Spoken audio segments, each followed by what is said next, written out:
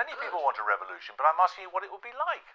Well, I think what it won't be like is a huge disparity between rich and poor, where 300 Americans have the same amount of wealth as the 85 million poorest Americans, where there is an exploited and underserved underclass that are being continually ignored, where welfare is slashed while Cameron and Osborne go to court to defend the rights of bankers to continue receiving their bonuses. We can no longer have erroneous, duplicitous systems held in place unless it's for the only systems that serve the planet and serve the population of the planet can be allowed to survive. Not ones that serve elites, be they political or corporate elites. Time is now. These movements are already occurring. It's happening everywhere. We're in a time where communication is instantaneous and there are communities all over the world. The Occupy movement made a difference, even if only in that it introduced to the popular public lexicon the idea of the 1% versus the 99%.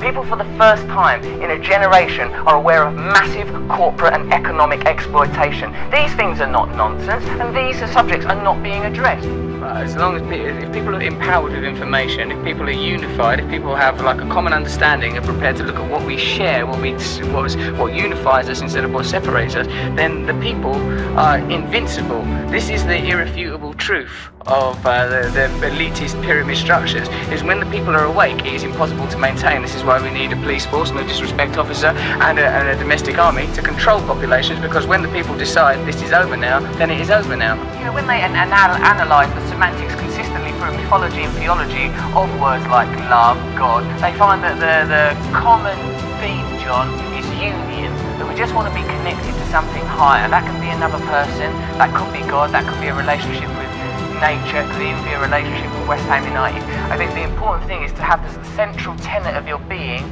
love, compassion and tolerance. Everyone knows that. I think that we need to see politics as the implementation of spiritual principles of oneness, togetherness, tolerance of one another, and making sure that people are taken care of. Someone said, I think it might be Prabhupada, that a cave could have been in darkness for 10,000 years, but as soon as the light is put on, as soon as a match is struck, the light is there. So the light is coming. There's going to be a revolution. It's totally going to happen. I think not only I ain't got a flicker of doubt. This is the end. This is time to wake up.